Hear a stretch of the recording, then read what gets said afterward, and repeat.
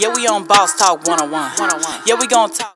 Right, because we've said that. Because even in Dallas, you said that where when you have people who still go out here to try to make changes, you have to also be careful because some people go out here to try to make changes, but just to look good on social media.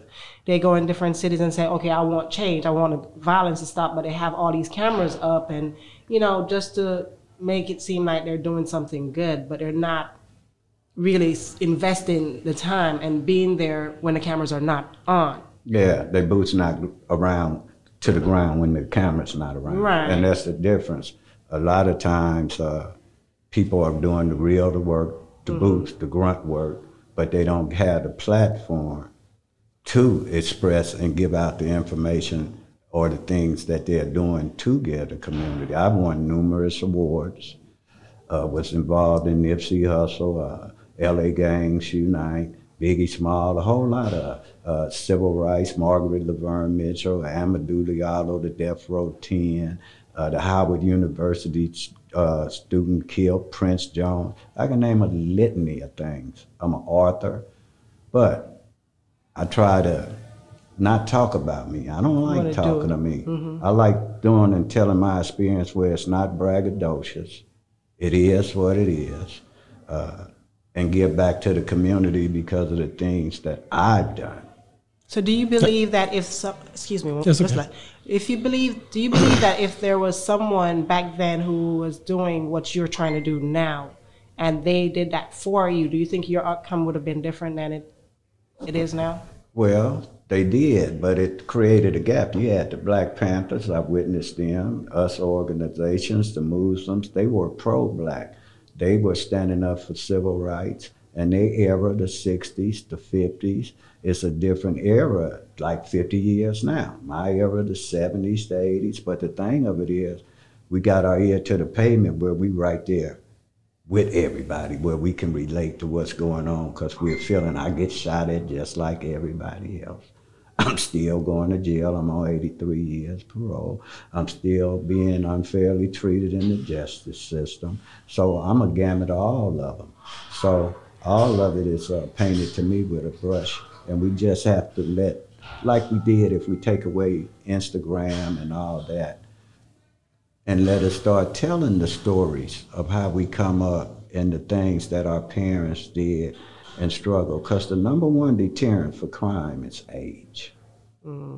As you get older, you mellow out. Exactly. I wanted to just ask, well, just kind of, I guess, add on or ask about the what you said earlier about, I don't know, you really don't get on, you know, getting on social media is one thing, but without your story, you know, I think the younger generation don't get to see what really caused the thing, that, because a lot of times your history is what helps you to understand where you're going. And you are our history when it comes to what happened in LA, right?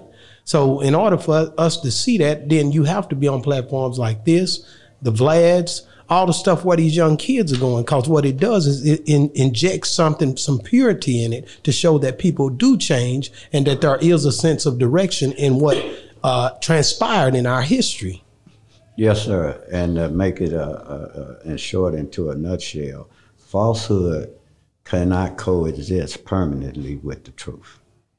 On social media, a lot of times people tell stories or tales, and there's nobody there to validate them or challenge them to where they'll tell a tale. That's all it is, it's a tale.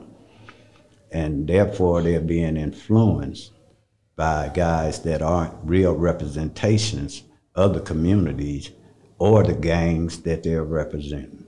And people get confused when that, and we believe that those that are closest to the problem are more likely than not closer to the solution. Okay. And now most of the influencers on there, a lot of them are that people really look up to is these rappers. A lot of the music and the stuff that's flowing through those avenues is what's influencing our children. So we have to have platforms to where some real essence of what really going down. That's why I love podcasting, because it cuts through and say, this is it too.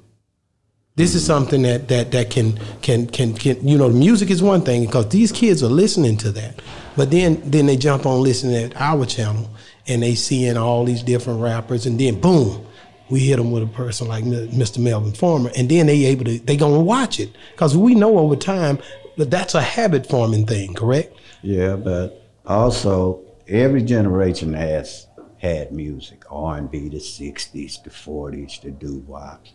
So we just can't look in hindsight. Their music is no more different than we was talking earlier about NWA. It's every 10 years you're gonna get a different genre of music.